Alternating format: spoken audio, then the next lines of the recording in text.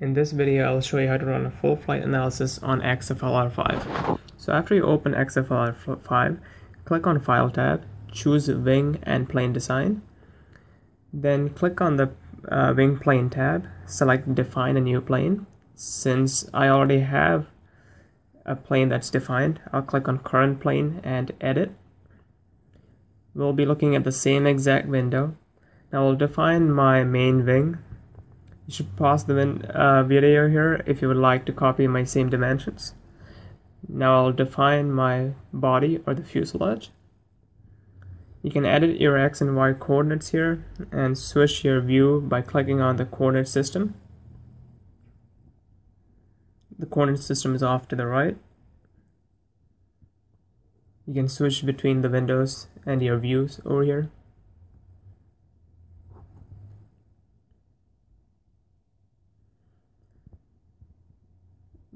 Now I'll define the elevator. You should pause the video here if you'd like to copy my dimensions.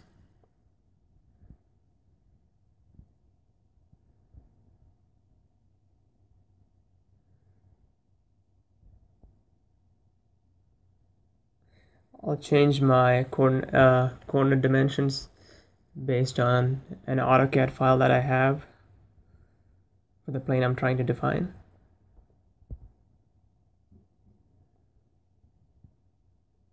And once you're done changing your dimensions, you can go ahead and hit Save and Close.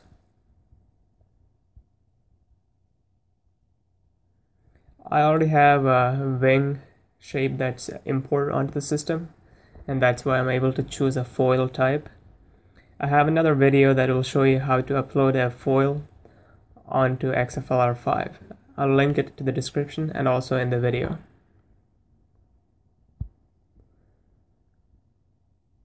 Okay, so once that's done, I'll try to define my vertical stabilizer or the fin.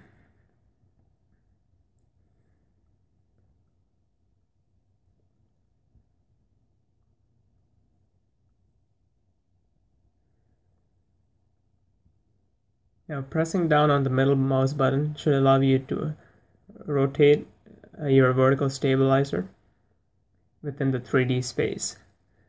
I'll define the dimensions for my fin. You can go ahead and copy the same dimensions if you like. I'll save and close it.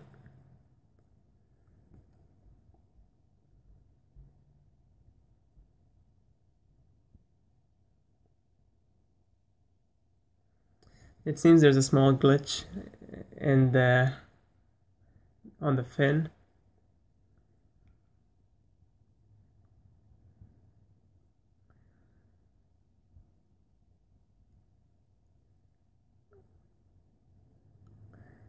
I'll try to fix it by going into my current plane and clicking on Edit.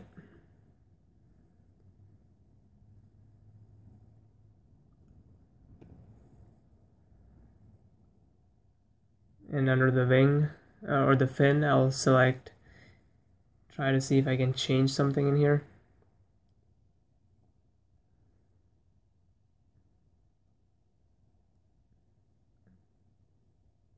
You could try to adjust your chord length and see if that helps, but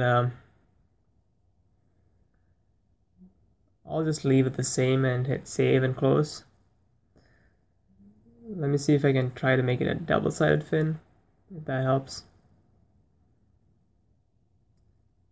Clicking on the Define window will show me a sample of it. So it almost looks like a horizontal stabilizer now. Click OK and see how it renders out. Apparently it didn't seem to have made a second half of the vertical stabilizer, but it did extend it out. I'm not sure if it'll work, but I'll just leave it there for now.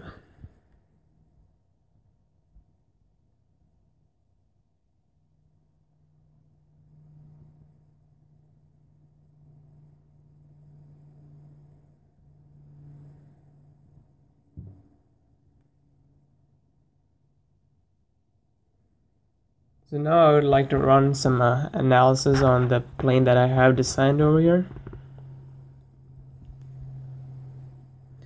Click on the analysis tab, then I'd like to change my free stream airspeed to 100 feet per second, and I'll leave everything else the same. Click OK,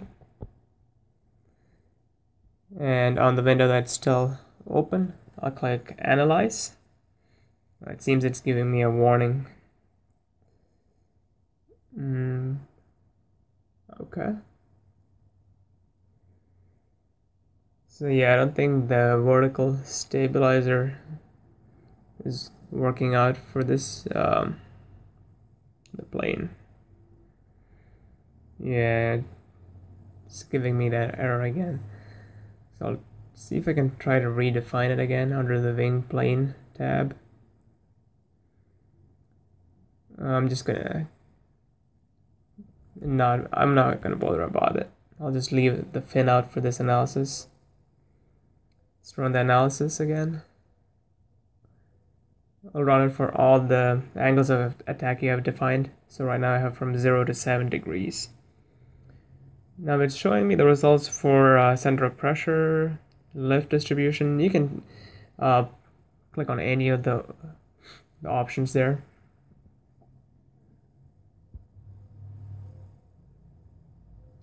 So keep in mind this analysis is only between 0 and 7 degrees angle of attack.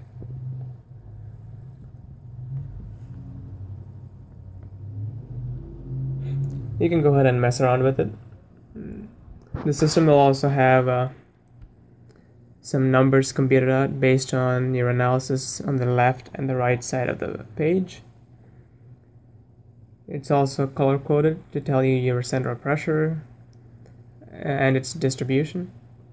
Right now I'm looking at a free stream air flowing when the plane is exposed to free stream air of 100 feet per second. You can clearly see the wingtip vortices in this result on both the wing and the horizontal stabilizer. There's also some kind of vortices on the slanted fin slash tail section.